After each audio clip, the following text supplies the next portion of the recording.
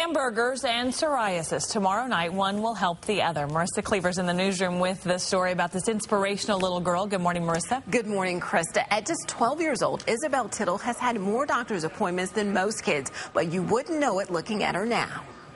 Isabel is a member of the Kansas City Blazers swim team. Getting here wasn't easy. She was diagnosed with psoriasis when she was a toddler. Pictures show what her hands and feet looked like. She couldn't write, couldn't run, couldn't practice in gym class. Now, 5 years later, and with the help of medicine, she's unstoppable. One of her favorite places to be is in the pool. Her coach agrees. It makes me feel really, really comfortable there.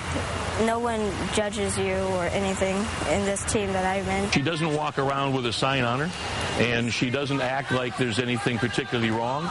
Occasionally she'll have a little problem, and she just gets out and deals with it. Isabel takes medication called Enbrel. It's been on the market for 12 years, but it isn't cheap. Her mom thanks her doctors for not giving up. We thought at first when the insurance company denied us, we thought, oh, great, what are we going to do? But fortunately, we have a dermatologist that was very determined. He felt like this was the drug that she needed to be taking, and he wouldn't take no for an answer. Isabel is sharing her story to raise awareness for psoriasis and raise money for a cure.